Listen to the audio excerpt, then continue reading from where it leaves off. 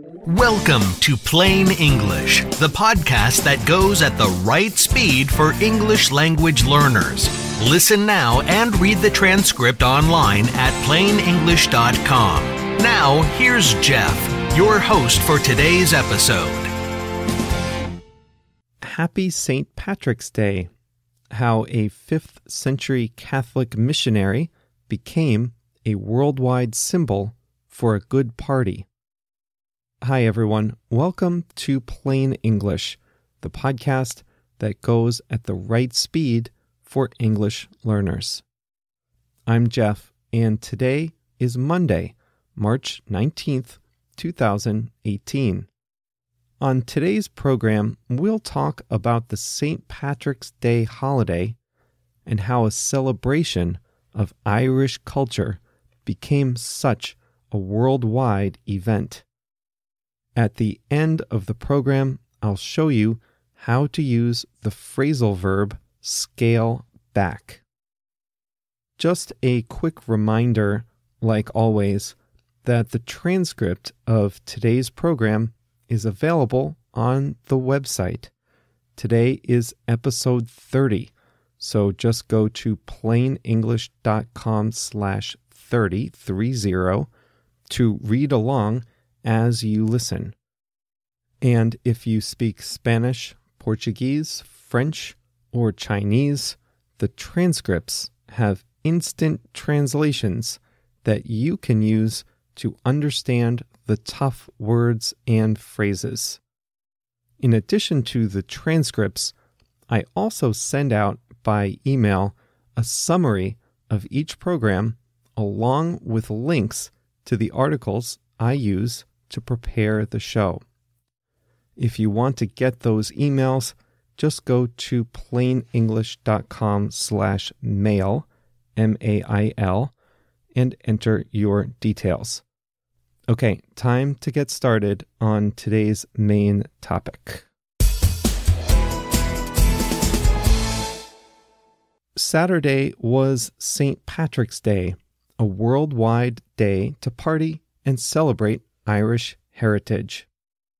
How did the name of a Catholic missionary wind up being a symbol for drinking whiskey and beer, dancing, and dressing in green? Let's start with what St. Patrick's Day, or the Feast of St. Patrick, as it was originally known, is all about. St. Patrick was a Christian missionary who lived in the 5th century AD and is credited with bringing Christianity, and Catholicism in particular, to Ireland in the year 432, or more than 1,500 years ago. According to his own writings, he was kidnapped and taken to Ireland as a slave at age 16. He escaped and returned home to Britain, where he became a priest. Later in life, he returned to Ireland, bringing Catholicism with him, converting the Irish, and eventually rising to become a bishop. The Feast of St. Patrick was celebrated by the Irish in Europe as early as the 9th or 10th century, but became a church holiday in the 17th century, celebrated every March 17th, the date on which it is believed that St. Patrick died. It became an official public holiday in Ireland only in 1903. Today, the holiday is observed in Ireland as both a celebration of Irish tradition and as a holy day of obligation for Roman Catholics. The rest of the world knows it more as a celebration of Irish culture. The most visible way to celebrate both inside and outside of Ireland, is through a parade. Parades usually include local politicians, police and firefighters, trade unions, school groups, bands, volunteers, civic groups, all types of organizations. And, of course, people wear green, the color that represents Catholics in Ireland. According to legend, St. Patrick used the three-leaved shamrock to explain the Holy Trinity to the Irish people when he first arrived. Official Ireland embraces the role St. Patrick's Day plays in boosting its image around the world. Government officials pack their bags and travel as cultural ambassadors, visiting cities around the world, promoting Ireland and Irish culture. The Irish Prime Minister has an annual meeting with the President of the United States, a rare, regular appointment for a world leader.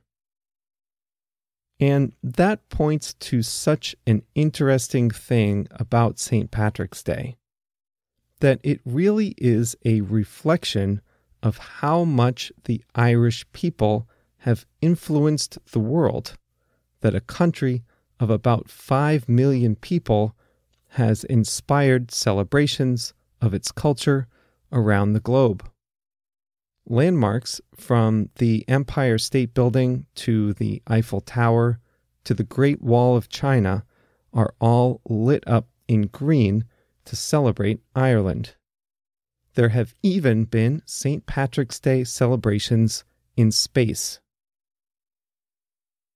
Ironically, it all began with a tragedy, the famines in Ireland in the 1800s, that caused over 2 million Irish people to flee to Britain and America. In all the places that Irish people wound up, they brought a celebration of their homeland with them every March 17th. Where I live in Chicago, we're so Irish that we have 3 St. Patrick's Day parades. The big one that goes through downtown, and smaller ones on the south side and the northwest side, the historically Irish parts of the city. Chicago also dyes the river green, and our sports teams wear green jerseys for their St. Patrick's Day games. New York and Boston also have big St. Paddy's Day celebrations. Unfortunately, for some, the holiday has become an excuse for partying and drinking in excess in public. In fact, some cities and towns are canceling or scaling back their parades due to the disorderly conduct that usually goes along with the celebrations. These towns want the parades to focus more on Irish culture, music, and dance, and less on beer, whiskey, and intoxication.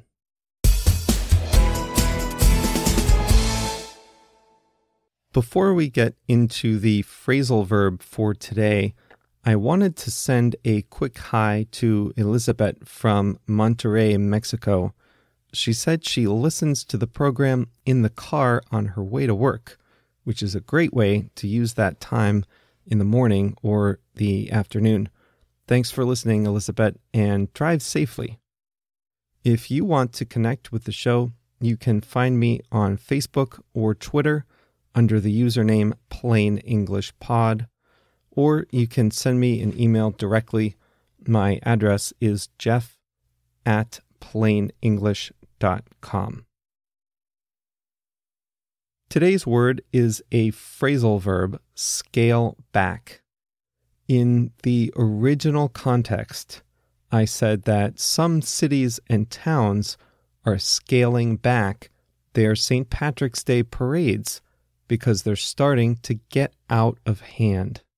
So some places want to make their parades smaller by restricting public alcohol consumption or reducing the street closures that accommodate large parades. You can use scale back when you want to reduce the size or intensity of something. Let me share a few more examples.